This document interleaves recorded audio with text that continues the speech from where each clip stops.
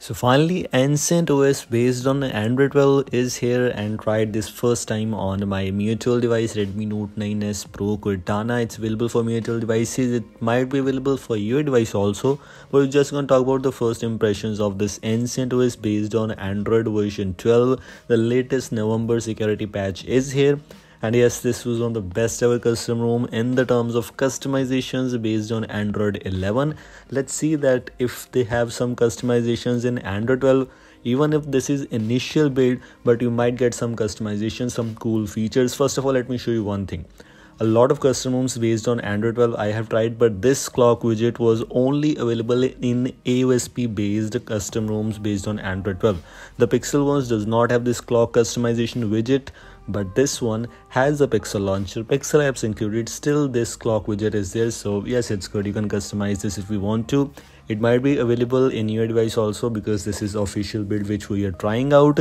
Let me show you the control center or quick settings panel, whatever you want to pronounce it. This is called the control center, I think so, same like MIUI. The main bigger tiles, 4 bigger tiles at the top.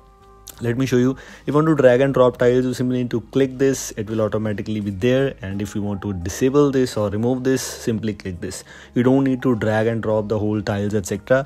Even also, if you are able to see, we have the Wi-Fi and mobile data separate tiles available for you, which is actually quite useful. And everyone, I think everyone should need this. Everyone should definitely use this thing, because this looks better. Advanced restart screenshot, every tile, whichever you want in power menu, you can enable or disable this in settings. Everything else is just good. Let's just talk about the features of this Ancient OS custom ROM. You can see Ancient OS features, and even if this is initial build, it has some extra features for you, some useful features for you. For example, some status bar customizations, clock and date settings, traffic indicators, whatever you want. It's almost same like Nusantara OS. Nusantara OS also has some customizations, but Ancient OS has this feature called themes, which is basically a monet engine, but only for those if you don't like the monet engine like this. You can use your own colors. That's good. That's actually good. I think so this should be implemented in all other custom ROMs also, but if it is there, it's good.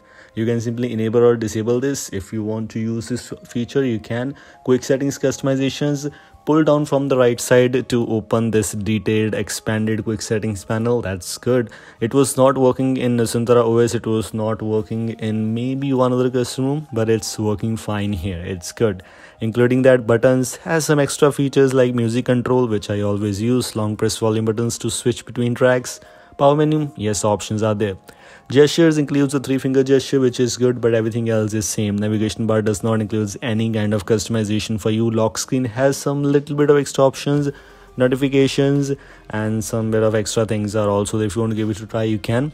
One thing, let me clear with you that this is not a device specific review, so that's why the bugs and everything else and so installation process, I haven't shown anything.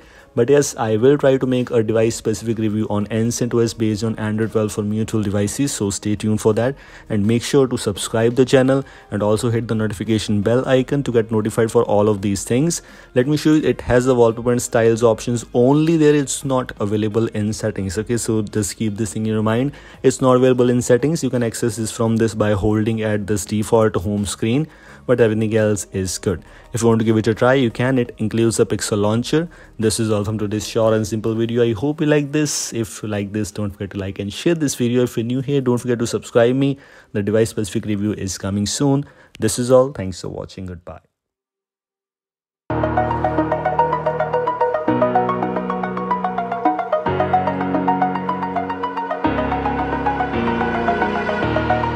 Over the edge, feel like I'm floating through the air.